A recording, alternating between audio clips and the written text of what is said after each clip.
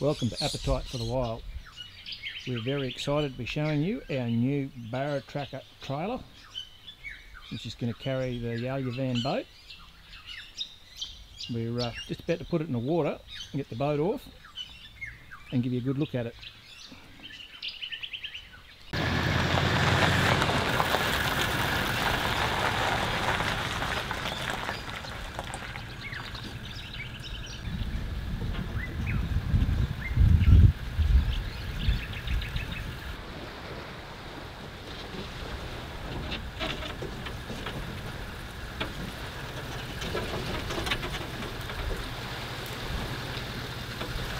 I'm just going to undo the safety chain and get it into water and show you how easy it is to come off the trailer.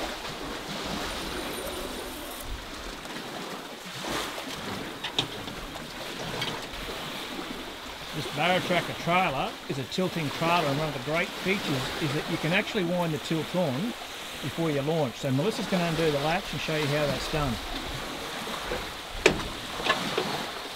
Unhook that, and then via a jockey wheel, winds the tilt on like that. So on remote areas, on beaches and creek banks, when you're not on a concrete boat ramp, it makes launching and recovering so much easier. Just lowers the back of the boat closer to the water. Yep, that should be good. So Melissa's now going to send the boat back just by unwinding the Runva winch on the remote. Very simple.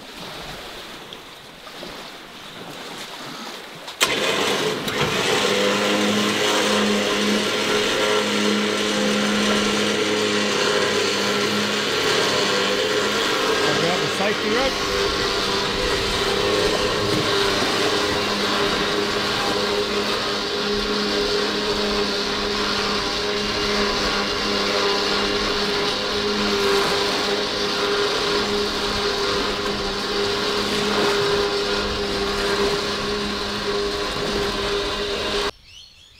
Here it is, an absolute beast of a trailer. Barra Tracker trailers are made in the Atherton Tablelands, right on the doorstep of Cape York. So Dave has been building these for 20 years, has seen everything that can go wrong with a boat trailer, and he's come up with this design, and it's unbreakable. So up front we've got a Hitchmaster DO35 hitch, and as you've just seen before, the lockdown for the tilting part of the trailer, and the jockey wheel mechanism that puts the tilt on. That is going to save so much on flat beaches. We've asked them to make us up some stone guards. I never thought that they'd be reinforced like that. Unbelievably strong. Inside here they've made us a toolbox, which we asked for. Just carry the basic tools in there as we're travelling away. The battery box, which powers the winch and electric over hydraulic brakes. 2 jerry can holders either side for extra fuel. The Runva 6,000 pound winch, and another hand winch as a backup in case something ever went wrong, which you can never have too many backups in remote areas. One of the most impressive things is the strength of this winch tree. The reinforcing that he's done on this is just unbelievable. Will never ever break. It's one of the things that breaks the most when you're away in remote areas. You see everyone with broken winch trees. That thing isn't going to break. There's a well there for the spare tyre. Heap of centre rollers in there to disperse the weight evenly, and then either side is a fuel tank, 80 litres a side, and that's where we carry all our fuel when we go into a remote area for 4 to 5 weeks. Tandem trailer with brakes on the front axle, and full independent suspension, which they make themselves.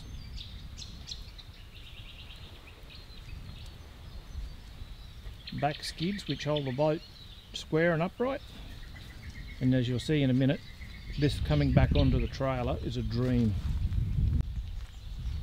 Each side's got a nice big strong tie down to hold your boat securely on there. All the uprights are a threaded rod with a double locking nut underneath. Makes it very easy for fine adjustment and never ever comes loose. A quick look underneath and show you how strong that independent suspension is. They make all that in shop. That's the drain point for the fuel tanks, so I undo that plastic bung, then stick a hose in it and fill the jerry cans up and then take it to the boat. The tyres and rims are exactly the same as what's on the Land Cruiser 79, so one spare fits all, and running parallel bearings which you can buy anywhere. That's the mounting bracket for the jockey wheel. When not in use, it gets carried there, away from all the sticks and stones. That's the jockey wheel position when you want to take the trailer on and off. You use the lever and take it off the trailer and put it onto there.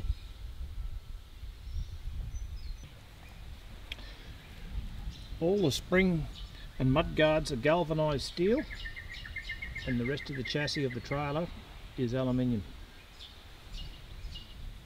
So there should not be any corrosion problems. I've built my own off-road trailer in the past and looked at many others over the years, and nothing comes close to this. Very impressive.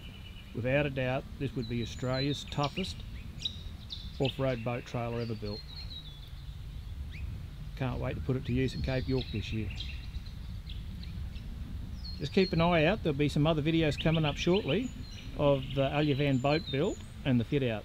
So, if anyone's got any questions, don't hesitate to ask and tell you what you want to know.